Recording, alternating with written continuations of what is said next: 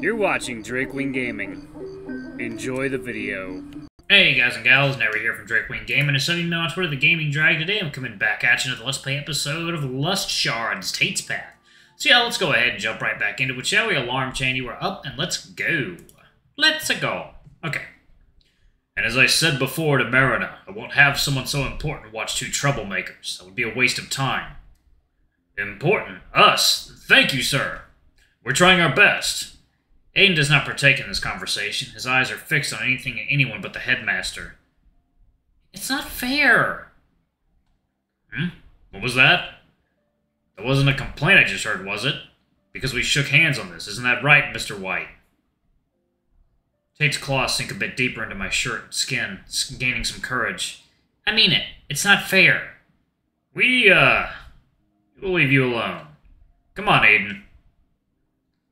Right. Bye, Travis. Tate. They disappear among the crowd with our eyes trailing them out of view. Not fair, you say?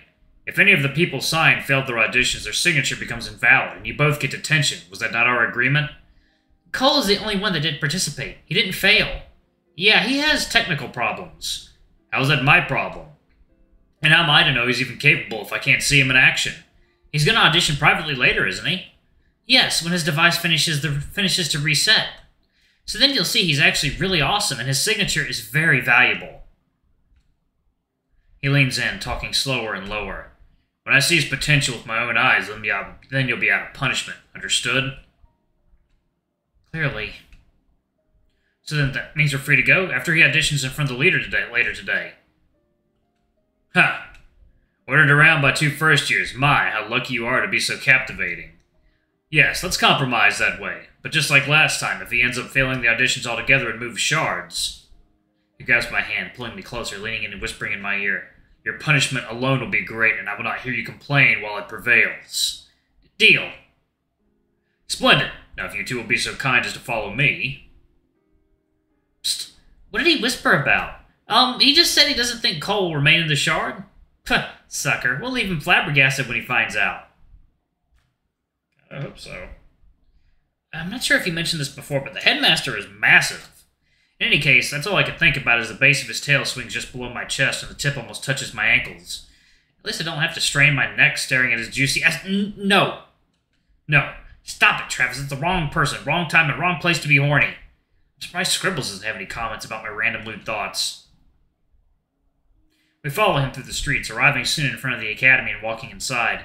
The empty corridors have a chilly air to them, as well as an echo that carries Mr. Argus's heavy shoe steps. He guides us to a random classroom at the end of the hallway on the first floor. Not sure why here exactly, but I don't want to give him dumb questions at this moment. He locks the door and holds it open for me and Tate. We walk in, inspecting our surroundings. Yep, just a regular boring room. He closes the door behind him and locks it. I hope I don't have to mention this, but I'll do it just in case. Don't even think about teleporting out. Is that clear? No.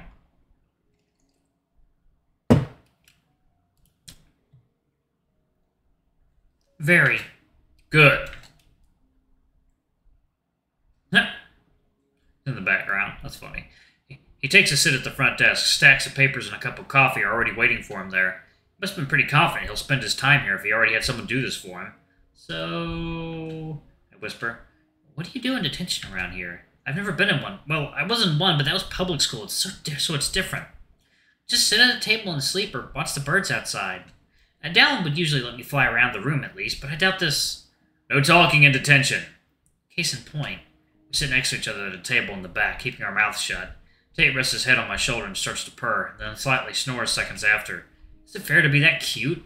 Speaking of fairness, is it fair for a man to be so much more physically and authoritatively stronger than you? If he decided to place his hands around someone's neck and squeeze, not only would he easily take a life, he'd get away with it too. Damn, that was a dark thought, Scribbles. Why aren't you commenting? Yep, this is boring. Who would have thunk? The only entertainment I have is watching Tate's whiskers twitch as I lightly blow on his face. I'd laugh if I said the Headmaster's scarce and quick glances didn't bother me. He sometimes pretends to write on papers while keeping his pen slightly above the paper. You can't fool me, old man. That's the exact trick I used in middle school to appear busy and not be called on. Minutes pass by, the sound of the clock ticking and the occasional chirp of birds are the only things distracting me from the seemingly busy line in front of the class. or the sleeping cat on my shoulder. Did I mention I'm bored?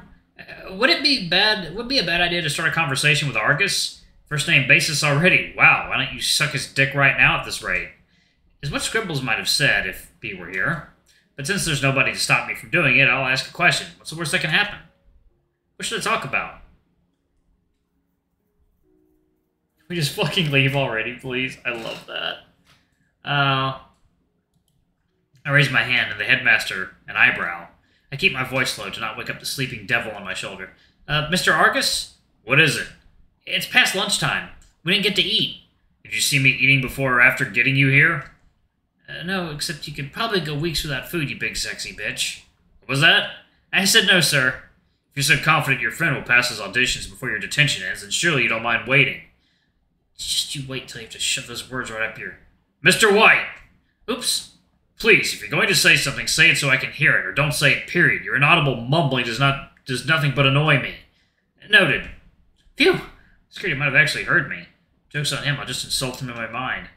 Stupid bad headmaster. Why are insults so hard to come up with when you're actually trying? He resumes his work this time, with a frown on him, without glancing at me as much as before. Let's see. I raise my hand to the headmaster an eyebrow. Keep my voice low to not wake up the sleeping devil on my shoulder.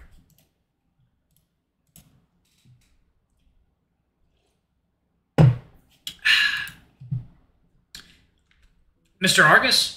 What is it? What are you working on? Why this sudden interest? Well, I noticed you hover your pen sometimes instead of writing. I was wondering if that was part of your work or is it just a quirky little thing you like to do? His eyes widened for a moment before returning to normal. Good observation skills. I don't like to complete this particular paperwork, so I fool myself that I'm doing it. Taxes, adult stuff, you kids wouldn't understand. I'm 19. Right. Excuse me, sometimes I forget even first years are old enough to start a family. What was your job before being a headmaster? That is a surprisingly personal question, which I'd rather keep for myself if you don't mind. I don't think so. Excuse me? Come on, it's just a job. Were you homeless? He looked shocked and left speechless. Or a politician? Even more shocked. Why, I never! I was a teacher in another institution. Ah, that explains it. Explains what exactly? Actually, never mind, I don't want to know. Now, if you'll excuse me, I need to go do some preparation for your upcoming special punishment. He tries to contain his grinning. Ah, that was going to be my next question. What was this special punishment you mentioned before? Oh boy. The weather. I raise my hand to the headmaster an eyebrow. Keep my voice low to not wake up the sleeping devil on my shoulder. Mr. Argus? What is it? What do you think about this weather we're having? Lovely, isn't it? Are you trying to make conversation out of the blue? Is that wrong? Well, we spent almost half an hour in silence until now. I don't know why we can't continue that way. Am I that unpleasant to talk to? That is not what I said. I simply prefer more meaningful topics instead of small talk. What do you think about the geopolitical economy of sports in the current season? Please be quiet. Too sophisticated? Well, I'm too juvenile and attempted a weak joke. You can do better. Better, you say?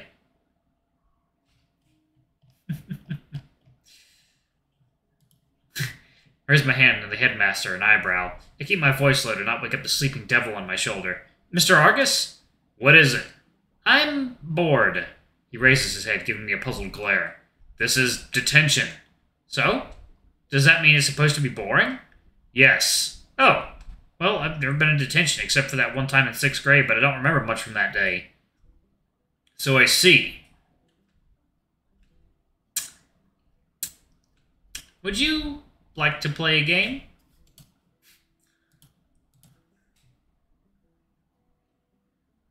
Travis, girl, I know you're not stupid.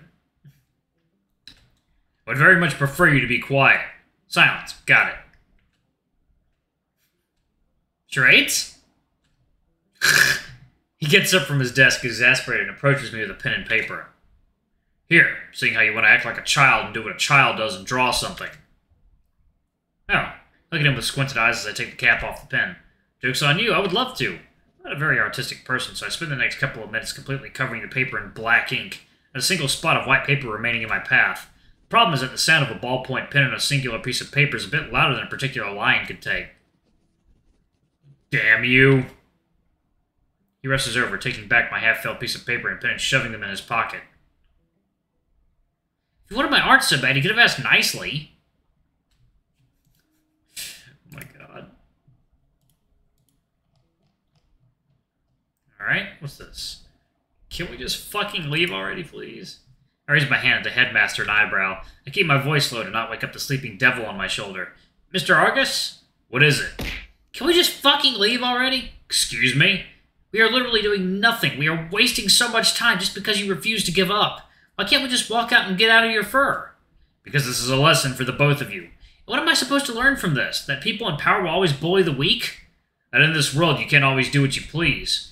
Well, not always, but this time certainly, since we did everything, even went above and beyond and managed the impossible just to be stuck here by technicality. We don't know whether that boy will pass his auditions or not. Do you really think a recommended student would fail their auditions?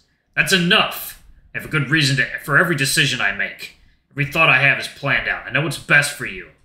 I bet you don't know why Tate even tries to fight your judgment in the first place. You're betting on a losing battle. Feel like ice what feels like an eternity. Just what does he know? Yeah, that's a good question, actually. Flirt? Oh, God.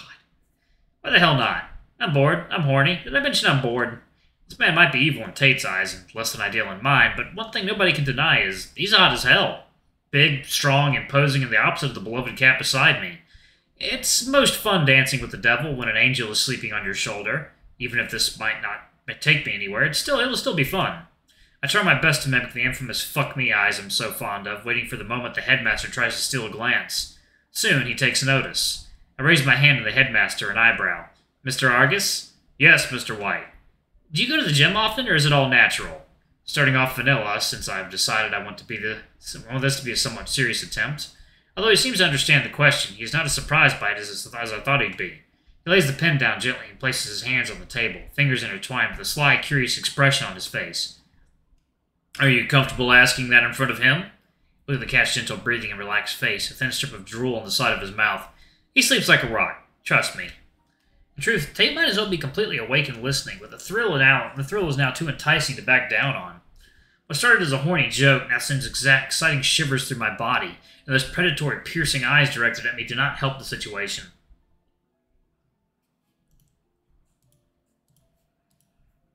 I have my own gym. A sound mind and a sound body is my philosophy. I can see that. May I spite you sometime? I'm trying to get some, and you seem like the perfect candidate. Get some? Gains. Accumulate some gains. I see. Is that your attempted flirting, Travis? How do you like it? It's very cute and conventional. Well, I thought I'd start off subtle before asking about your cock size. I do prefer direct people and logic. Judging by your body, it might be safe to answer with too big. Are you questioning my riding abilities? No, I don't doubt you can fit me, but I have my own history of breaking some overconfident ass. Holding back is not exactly my style. In that case, maybe a less fragile entrance would be more inviting. Open my mouth, fully licking my lips and fangs before sticking my tongue out, keeping eye contact. He chuckles and gets up from his chair, making his way over to me, tail swinging like a wild predator is ready to pounce. Oh shit, nope.